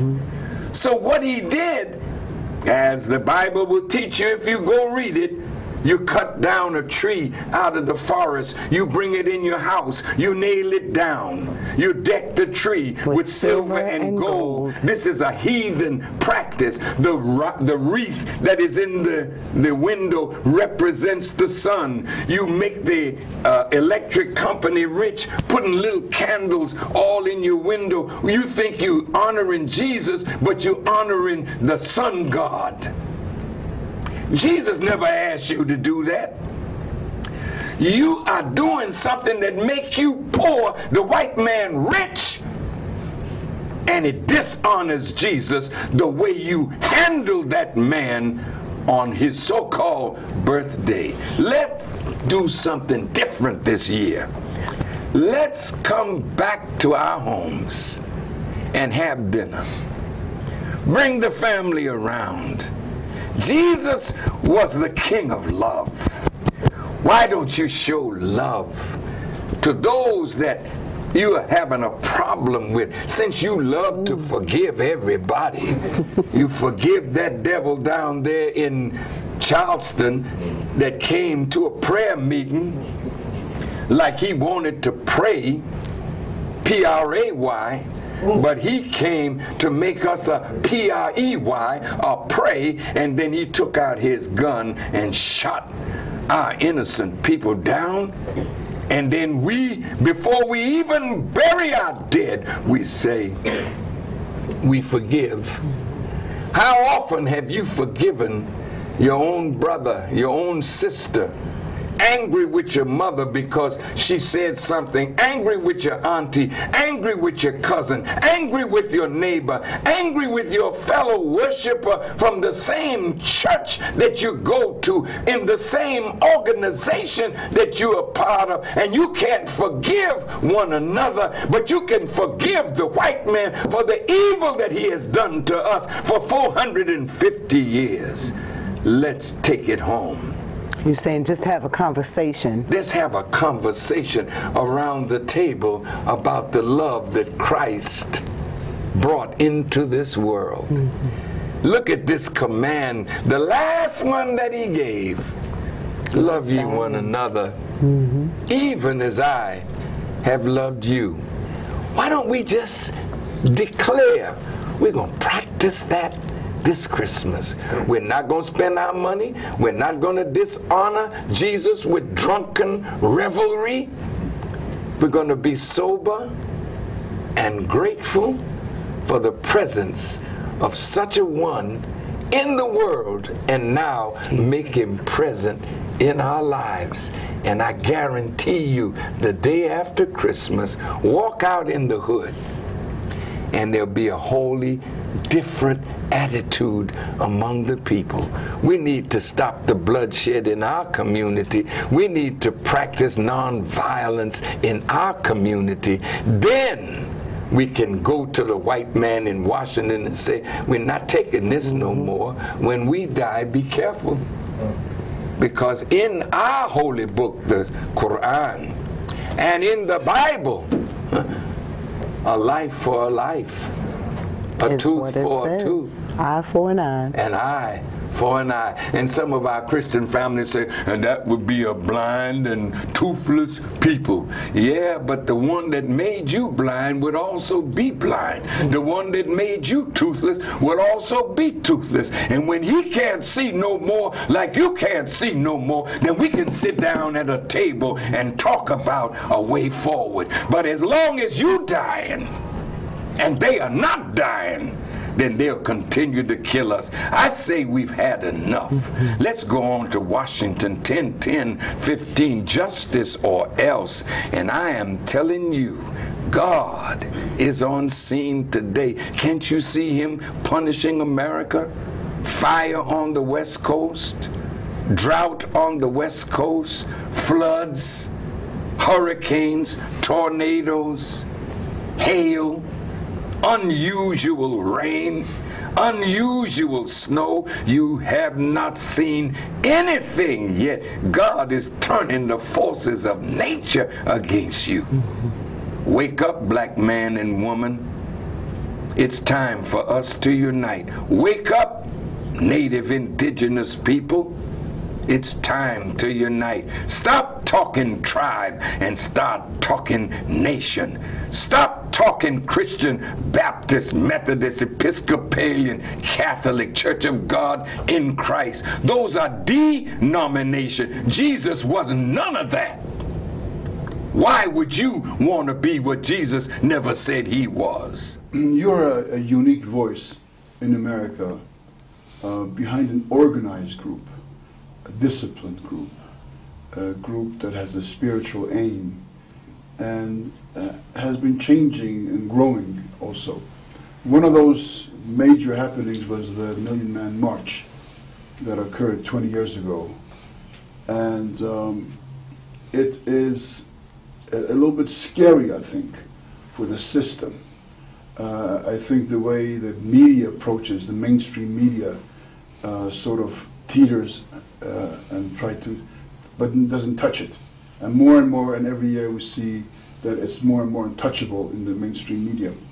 What is it in the Million Man March that is scary for the mainstream media? Your own words this past time? And what do you think is in the future of your movement in general? When you are an oppressor, One of the things that you fear is the unity of the oppressed. Because once the oppressed find the path to unity and have had enough of oppression, their unity and their desire to be free, justified, and equal brings them against that tyrannical force. And the history and nature teaches us that there is no power that can stop a human being who wants to be free. And so when they see our unity, they see the end of their rule over us, and that's what terrifies them. And that is what terrifies Satan. If you remember in the Quran, Satan and Allah were having a conversation. And that's very interesting that God and Satan should dialogue. And Satan says to Allah, respite me till the day when they are raised. Raised how? The masses of the people are in a state of slumber or death or sleep. And so Satan can rule the people as long as they are in a state of death or sleep. So Satan is saying to God, respite me, delay my doom until the day when they are raised in consciousness. The word in consciousness is not there, but the people that are raised in consciousness are not going back to sleep. That means Satan's time is absolutely up. And so Satan says to God, because you have caused me to remain disappointed and judged me as erring, I am going to lie in wait for them in your straight path. And I'll come after them from before them, from behind them, from their left side and from their right side. And I will make all of them deviate. And Allah says, whosoever follows you, I will certainly fill hell with you all. Now just look at our religion, Islam. Look at Christianity. Look at Judaism. Look at Buddhism. Look at anyone that says, my religion is from God, and study their actions. Satan has already taken control of Islam. Satan is in control of Christianity, of Buddhism. So right in our religion, the enemy has come, and now look at the division of Muslims. The Shia on one side, the Sunni on the other. Nations gathering on the Sunni side and nations gathering on the Shia side. And what is between the two now is a toxicity of language and actions that produce hatred between two brothers. So all it needs now is for the enemy to start a match or a little conflagration, and it could lead to a civil war, a religious war between Muslims, and thus Satan wins. But Allah says in the Quran, they plan and Allah plans, and He is the best of planners. But I humbly say to this beautiful audience, Allah says in the Quran, hold fast to the rope of Allah and be not divided. We're not listening to Allah. It says, and you were on the brink of a pit of fire, and Allah saved you from it. He united your hearts, and you became brethren while before you were enemies. And that is the condition of our Islam today. That's the condition of Christianity. That's the condition of religion. and that says Satan has fulfilled his word. And Allah says in another part of the Quran, you will not get my purified ones. And those of us whom Allah purifies from the dross of the fall of Islam, the fall of this world into evil and decadence, we might make it out of this. A great war is coming, and if we can't find the path of unity, this Middle East is going to go up in the fire of death and destruction, because this area is the trigger for the great war that the prophets predicted that every nation would be involved with.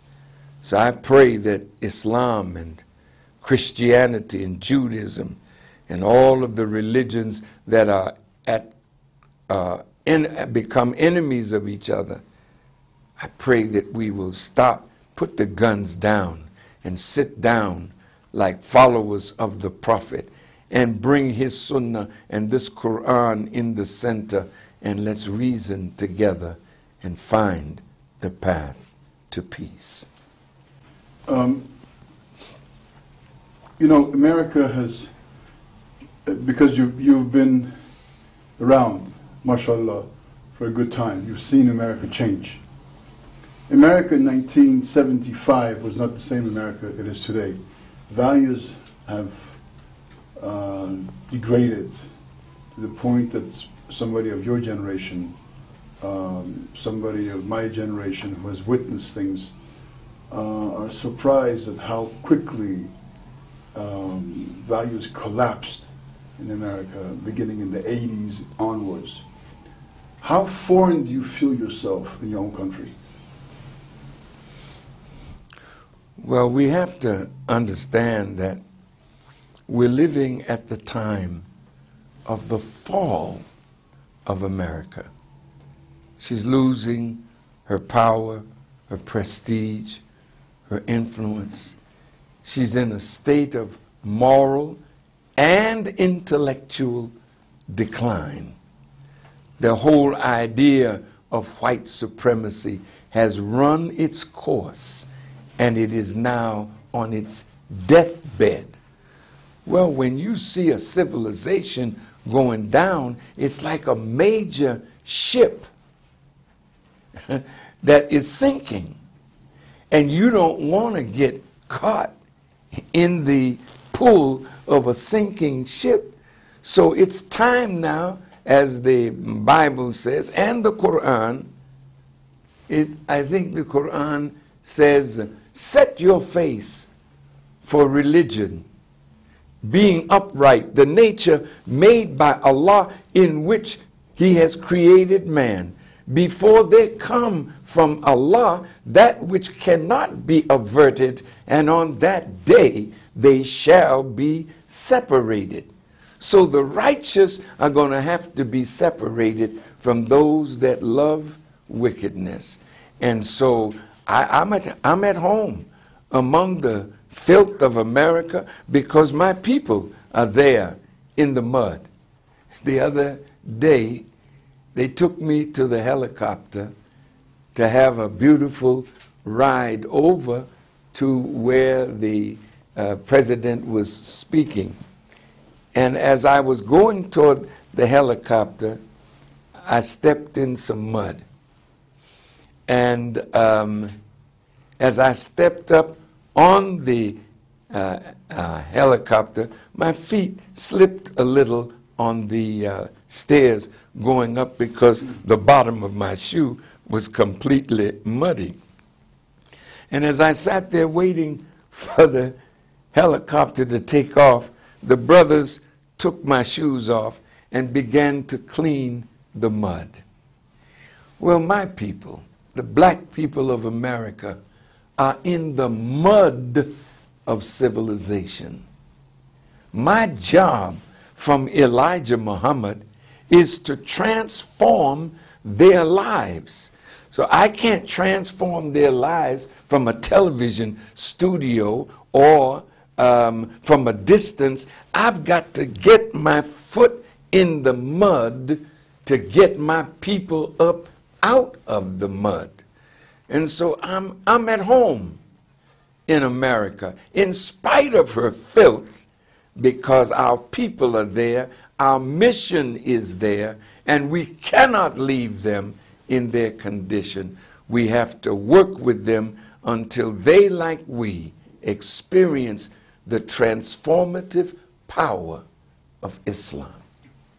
Minister Farrakhan, the Afro-American minority in America is a powerful minority because they're the only ones that when they resist, somehow the cities end up in martial law.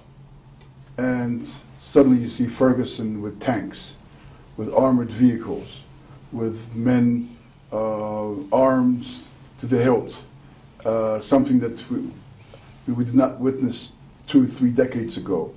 How is it, and we remember Los Angeles, let's say 25 years ago, but as we are proceeding in time, this is becoming more and more serious. The white supremacist is becoming more and more ruthless. It's not learning its lessons.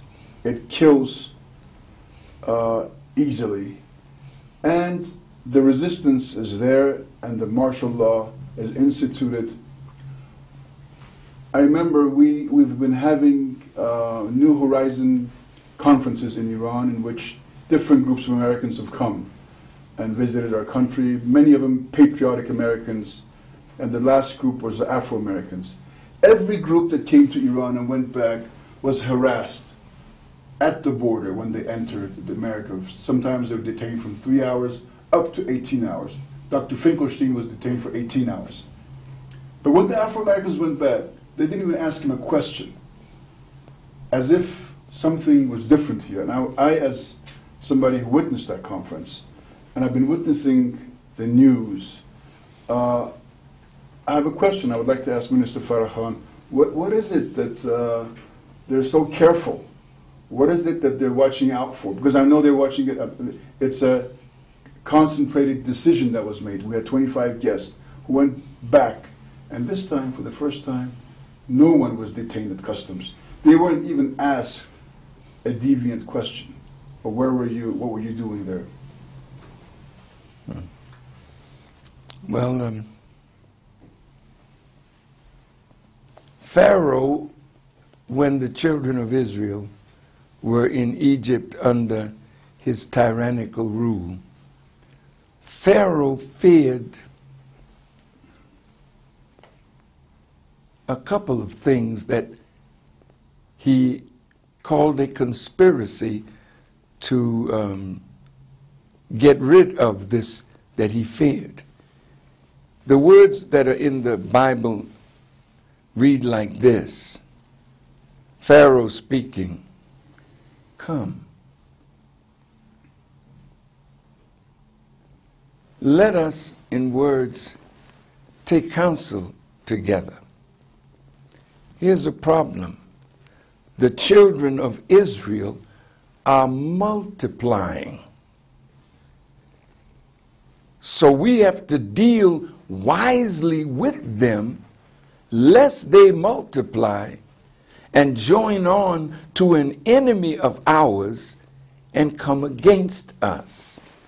The fear of the government of the United States of America with blacks like Paul Robeson leaving America and being accepted in Russia. He learned to speak Russian. He was a great celebrity in Russia. When he got back to America, he was vilified. His passport was taken. W.E.B. Du Bois, his passport was taken. Martin Luther King even was censured after he came back to the United States from Africa. Well, now this militarization of the police is because America expects something. I was very concerned when a black man was made president, and the hatred of many white supremacists against Barack. I thought, oh my, they must think that he's going to be assassinated. And as 100 cities were caught on fire when Martin Luther King was assassinated, if they ever assassinated Barack Obama, it would create revolution. So I watched, and so far it looks like he might get out in this next 10 months. But here's the dynamic. Since Barack Obama became president, you have over 1,000 militias in America made up of white people.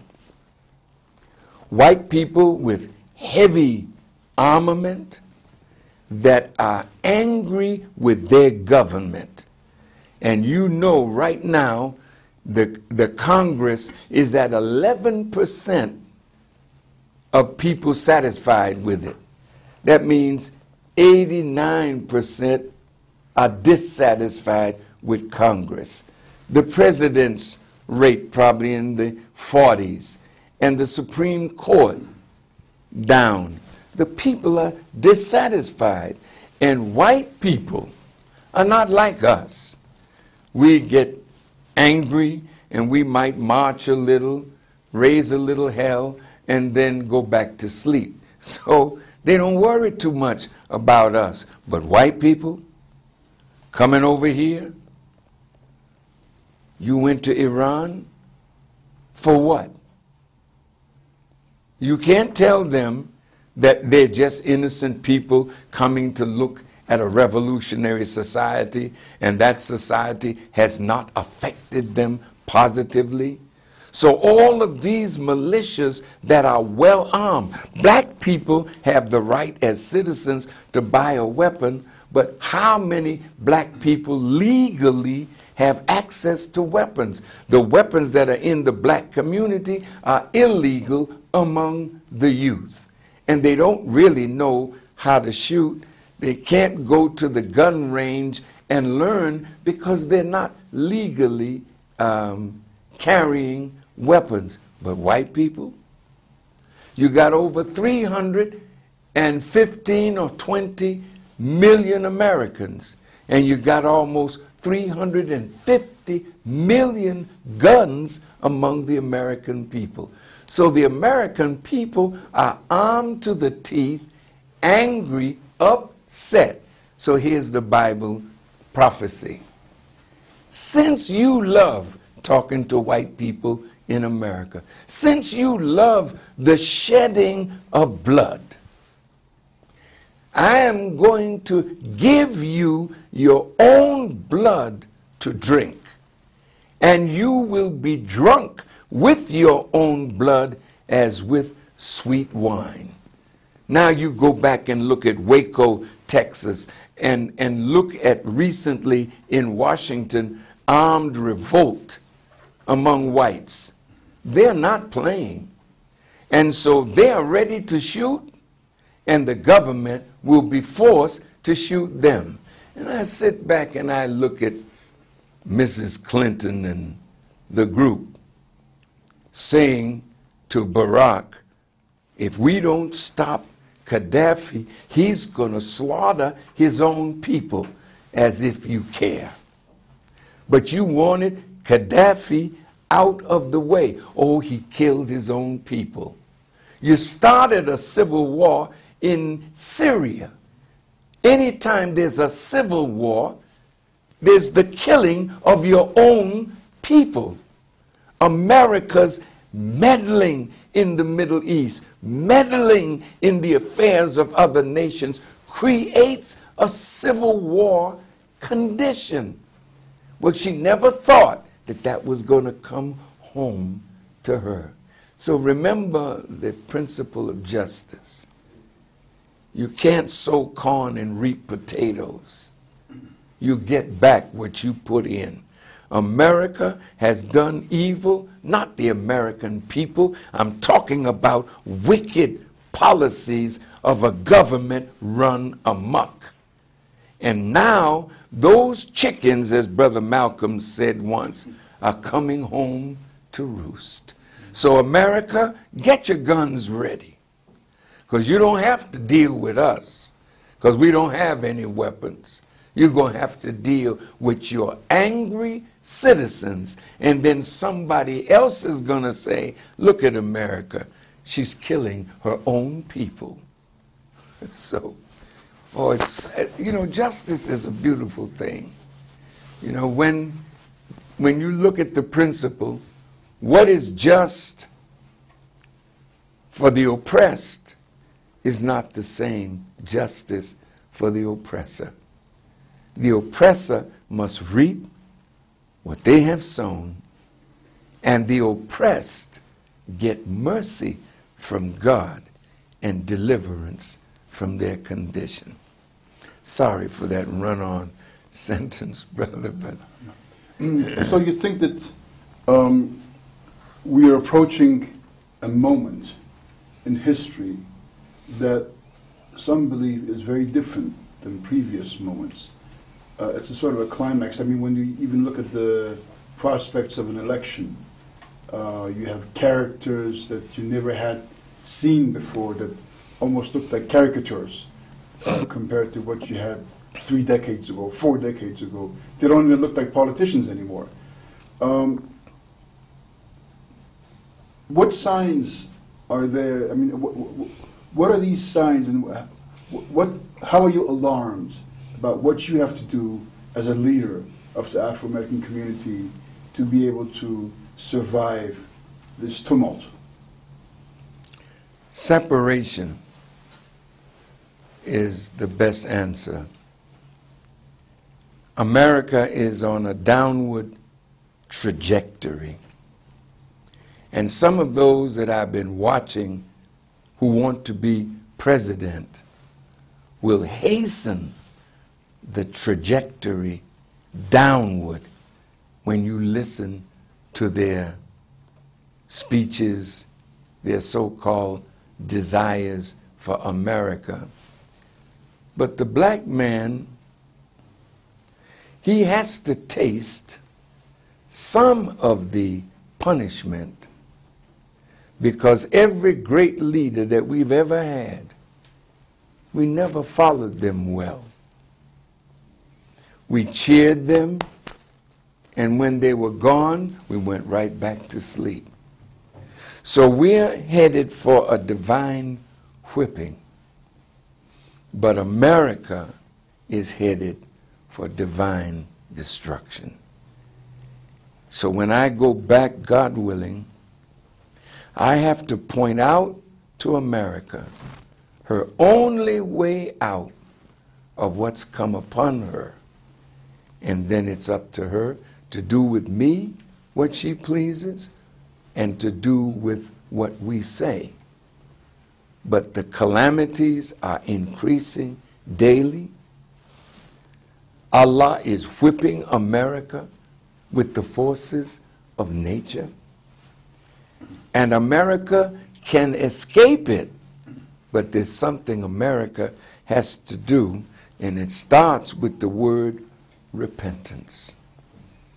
And if America will not repent, and I doubt that she will, because she's so arrogant over her perceived power, she thinks she can make the whole world afraid of her, and most of the world is afraid of her. But today, ask North Korea, are you afraid of America? Ask China. How about you? Ask ISIL. America's talking about there's just 30,000 of them, and you got to get the whole Western world together to fight ISIL? What happened to you? You can't go it alone no more? Suck your brothers into your demise. Yes, we're in a great and a dreadful day right now, America can escape it. It's a very narrow window, but we will present to America that narrow window and see what she will do. She's at the end. But what I want to say to you, you started off by declaring that we believe that God is a man who taught the Honorable Elijah Muhammad, those of us here in this room, and we believe it, and wherever else who's listening to us. But there are people who use the term, which in my opinion should have been eliminated by now. This is a cartoonish religion. This is a way of life that we've submitted to. Those that dispute after knowledge has come to them. We declared that God was a man. We came into the Nation of Islam with that belief. Are you concerned with the, well, I guess, the struggling Muslims who are under chastisement, but they use that to critique the Honorable Elijah Muhammad? I can go along with Minister Farrakhan, but he keep bringing back that God is a man. I just can't take this. This is some of the people that you even taught in New York who have become imams. Now, well, let me help with this. Please. You know, every man is finite. Mm-hmm. None of us in this flesh body can live forever. Right. So Allah created us in pairs and gave man a sperm and gave woman an egg so that man can continue uninterrupted from the beginning to infinity. Yes. So when we say that a man appeared that was born February 26, 1877, certainly that man did not create the heavens and the earth. Right. He didn't create himself. He's a product of the originator. That's right. But he came to us. Who can deny that a master came? Who can deny that a man came among us and gave us wisdom to reverse what white folk had done to destroy us totally and completely? Prophet Muhammad was up in a cave. God didn't come to him personally. He came to him through a man. Cage. Jibreel came and said, read. He never said he was the messenger of Jibreel. He said he was the messenger of Allah because Jibreel was the one that brought the message. Right. Master Fard Muhammad brought us a message that saved our lives and delivered us and put us in the vanguard position over Muslims all over the world. Yes, sir. Yes. You are not in no vanguard position. You are dying every day from your rebellion against Allah and his Prophet Muhammad, and you have taken this Quran and put it behind your back. You got a hell of a nerve telling us that our man that came didn't come to us, that was not God visiting us. Don't you know, beloved, if I come to your house and bring you wisdom that brings you out of your condition, you have a right to say, God visited me. Not that I am God, but I am bringing you a message that delivered you, and that message is from God. We're going to have to make a decision. I'm sorry, I have to go now. Let me tell you something. You leaving me? No. Okay. Stay a few more minutes. Okay, let me tell you, we're going to have to make a decision. But let me just say, brothers and sisters, go ahead and get your final call, because the minister is warning the rap stars they're being targeted. And, you know, every time he gets a friend, they want to stop these young people. They have a lot of money sometimes, and they want to help, and they don't want nothing coming to the minister financially. And let me say this before we go, because I don't think people really understand this. you know, we can be Negroes. We see someone living well or look good. We think we giving them all the money. But I just think people need to know that you don't get honorariums from churches. Nobody's paying your way. You pay your staff's way, and you go to these places to preach and teach. Now, the 20-year anniversary is going to need some help, you know, in this. And we say, and I can't pay that. Yeah, you pay for a few, but we can't take the world. I certainly don't mind paying my way here and there. I'd like to get around out in America and see this beautiful place. I really thank you for bringing that up. Yes. Because all of us have a share. Yeah. We put up the money, most of it, for the Million Man March. Yes, you did. Michael Jackson gave a $100,000 donation. And they wanted to punish him. I asked him to sing. I'm looking at the man in the mirror. But his advisors didn't want him to come. Yeah. Because Farrakhan was carrying the day. Johnny Cochran showed up on NBC. And CNN. And Tim Russert made him think that I call Jews bloodsuckers. They didn't tell the whole truth. I said anybody that comes in our community, takes money out of our community and leaves nothing in our community is a bloodsucker of our community. I don't care what your color is. Yes. You have to give back to that which gives to you. Not Chinese, our Korean brothers and sisters, they come, they give you your nails, they give you your hair, and they take that money, they don't put it in a black bank in the black community, they take it back to where they live. That's a bloodsucker. You got Arabs that come on every corner. Those are my Palestinian family, my brothers in Islam, but they will sell pork to my people, alcohol, even drug paraphernalia, and then mistreat and take advantage of our women. That is not a brotherly thing to do. You make my job harder. That's a bloodsucker of the poor. Take it or let it alone. Brothers and sisters, I know we're going to make a transition just for a moment, and we're going to have a drink of water, and we'll be back soon, I hope. I would say this. Every march that our people have had, they always had Jewish philanthropists and Gentiles pay the way. So when people pay the way, they can tell you who can speak and who can't, who can come and who can't. The last two big celebrations that came, that our president was the speaker. Not one time did they offer to invite me.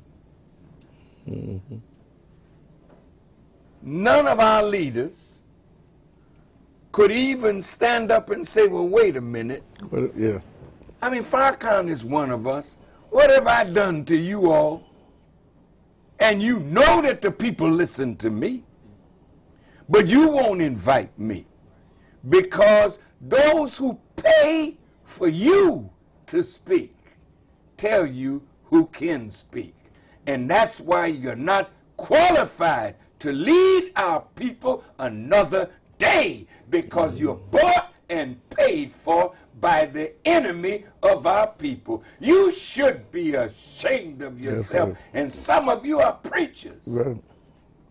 Talking about resist the devil and he will flee from you. Why don't you try it and see if it will happen? You don't know who the devil is after he's been giving you hell for 450 years?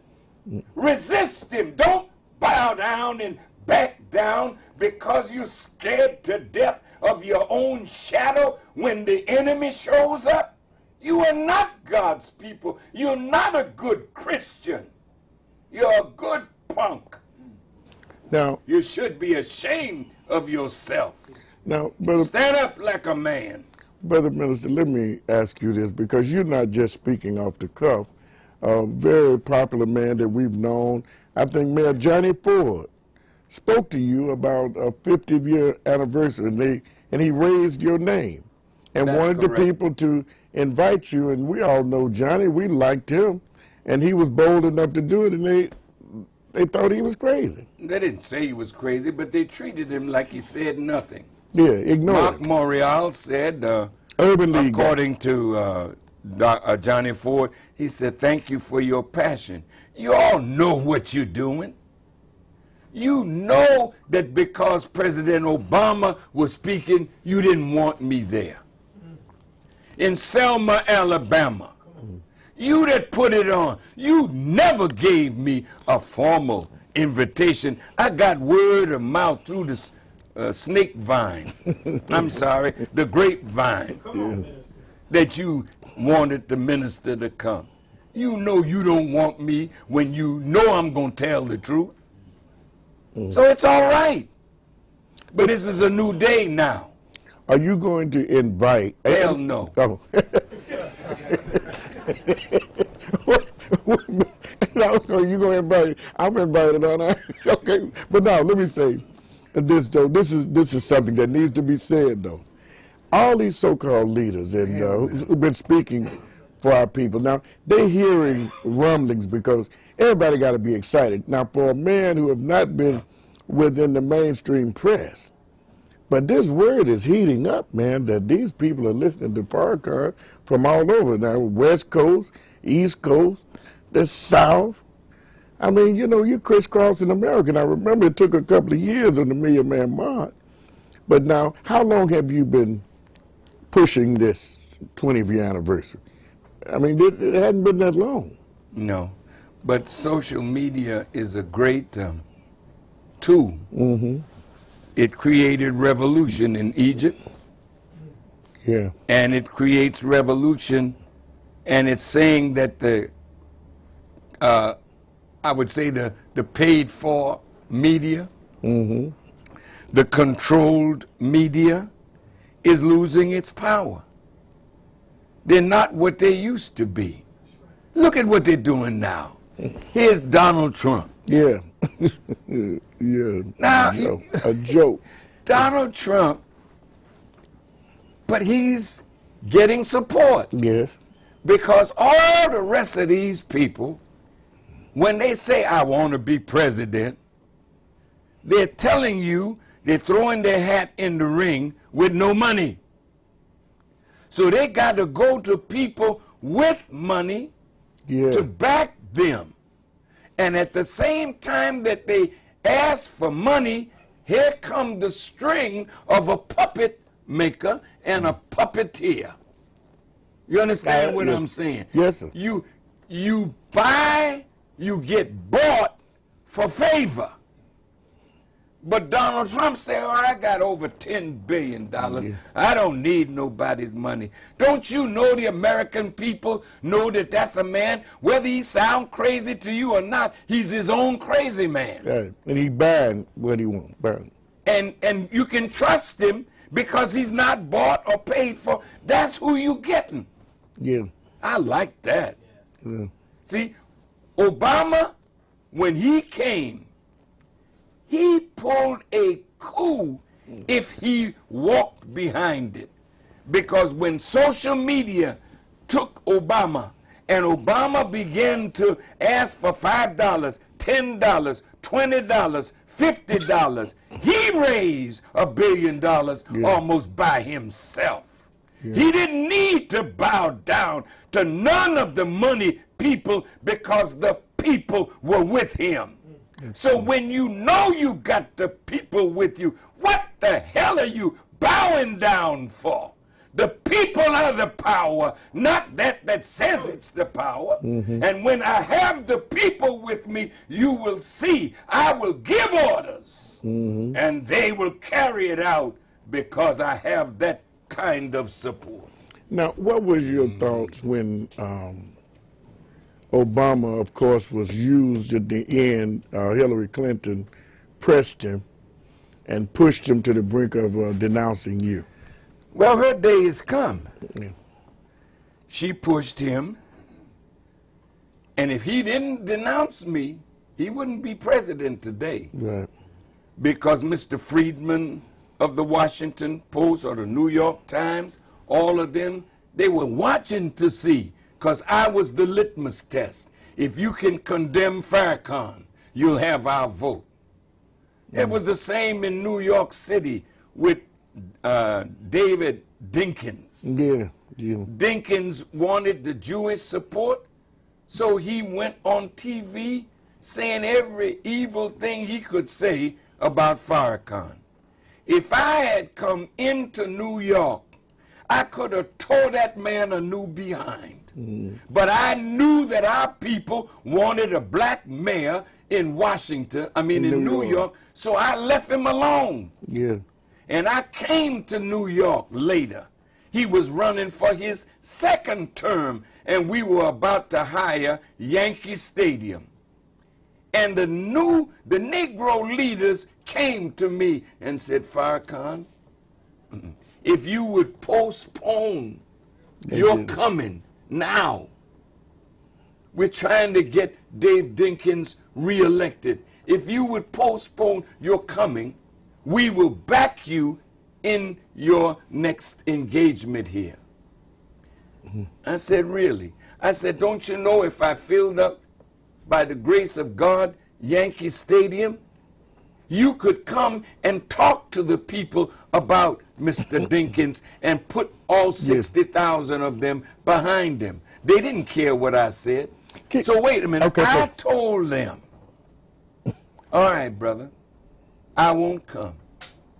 And when I decided to come, the only one of those New York leaders that showed up was the Reverend Al Sharpton. Let me tell you, Sharpton, you may not like him, but I'm telling you, that's a man, whenever he's given me his word, he carried that word out.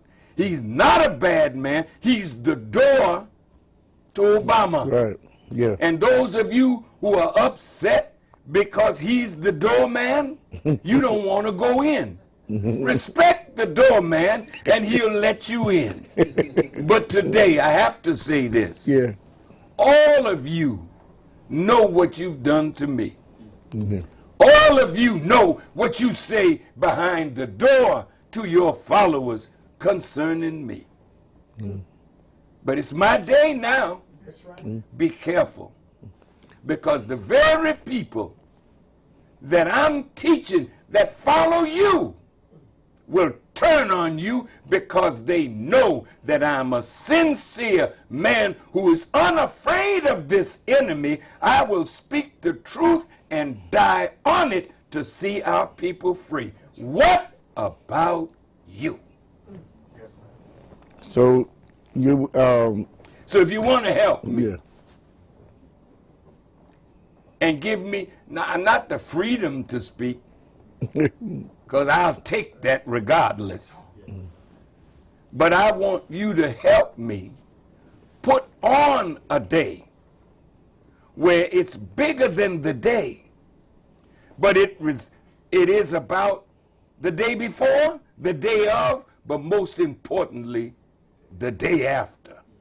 I'm going to put a program before Congress. I'll talk about that later on. It's a program to deliver us from the tyranny of our open enemy. I'm not begging nobody to back me in that. I already have the backing of God and his Christ.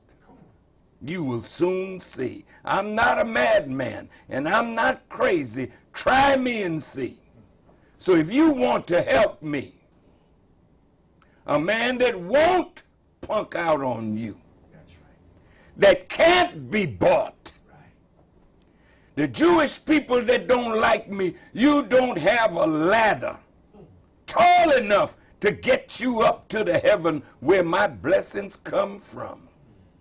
So you're going to have to sit on the sideline and watch. And if you make the mistake, I'm warning you and the government, if you make a mistake, thinking that you can do to me and us as you've done to others, I welcome you.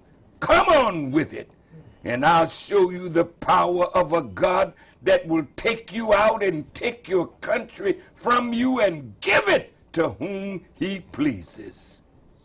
And you in the black community that are killing our people, I'm warning you in the name of the God and his messenger Messiah that have raised me and taught me that you are headed for the chastisement of Allah. If you don't stop killing each other, then God is going to send the white man to kill you and inspire it. He's already inspired, you know. He don't need much to kill a black man. So if you keep this foolishness up, God is going to turn him loose, as it's written in the scripture.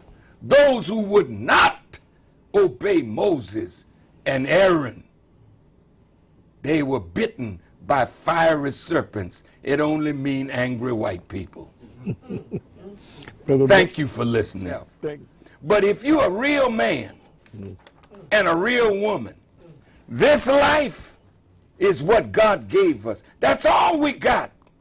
And if you are not willing to fight to preserve and protect and maintain this life and stop anyone who's trying to take it from you, even if you have to take their lives in the process, then you're not even worthy to have the life that you have. This is a gift from God, and we are right to defend it with our lives.